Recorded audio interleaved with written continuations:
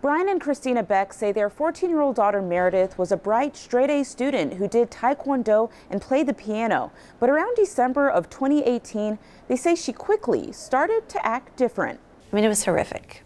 We didn't know what was happening. Christina Beck says her daughter first complained about not feeling like herself. She said, well, I just sometimes feel really scared and confused and kind of feel like I'm going crazy. Meredith's parents and her pediatrician thought it may be anxiety.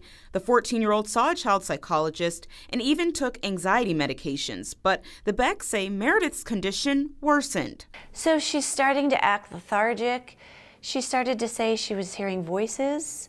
She would feel like someone was touching her back and no one was there.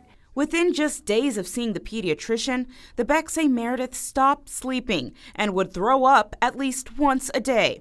We had no idea what was happening, and truly the pediatrician didn't really know and the psychologist didn't know. One day, they got a call from Meredith's school. And the counselor had found her at her locker catatonic, just turning the locker, wouldn't respond when the counselor called her name.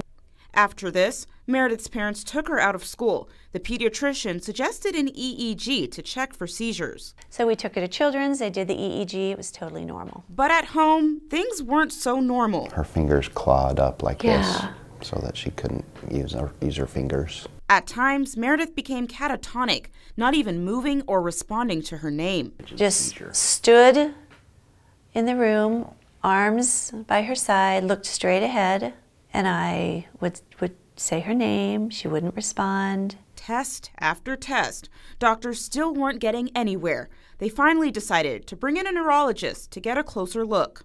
Immediately when I saw her, I grew very concerned. They said she's got a tumor the size of a deflated football on her left ovary and she's scheduled for surgery in the morning. Doctors say her tumor looked like it had brain cells, causing Meredith's immune system to create antibodies that attacked her brain.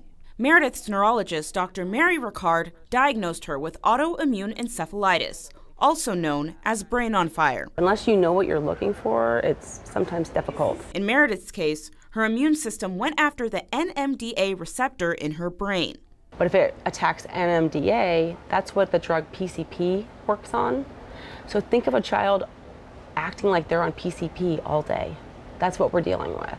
Doctors removed Meredith's tumor and treated her with steroids and a blood transfusion. Then, Meredith began rehab to get her speech and movement back. The neurologist told us that 12 years ago, our daughter would have been put in a psychiatric unit and she would have died there.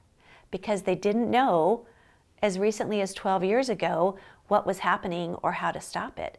Within a month, she was back to her normal self. Ricard says this is because they acted quickly. Demand what you think is best for your child, okay? Because it's heartbreaking to us and to the family if we delay care on these kids. We were so lucky and we're so grateful that we got our daughter back. Lots of other families don't.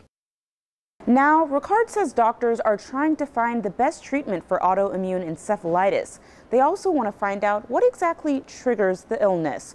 Reporting in Omaha, Quinicia Fraser, KETV Newswatch 7.